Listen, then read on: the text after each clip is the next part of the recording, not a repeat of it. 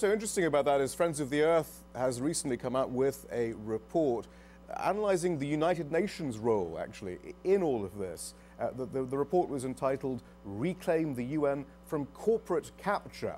And it argues that the UN itself has surrendered to a framework that prioritizes the interests of multinational corporations. For example, it says the UN now focuses on a green economy as opposed to sustainable development.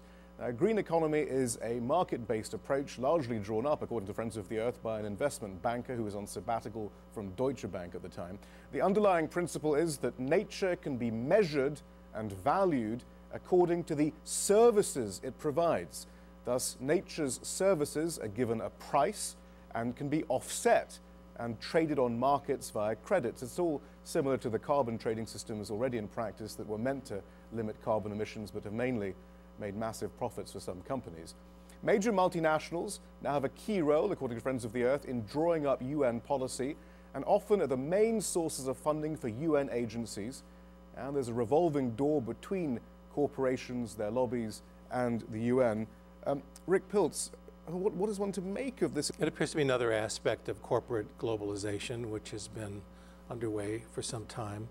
I mean, capitalism pushes for growth and for profit, and the climate change, whether you're talking about the energy system that is driving human-caused climate change, or now moving into dealing with the impacts of climate change, corporate power sees this as a business opportunity, a revenue stream, you know, a profit center.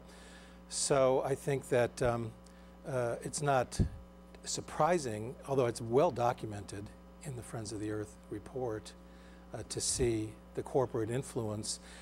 I look at climate change primarily, and I see climate change in the global context as part of the problem of equitable, sustainable development. Climate change is a huge stressor on top of a planet that is already highly stressed.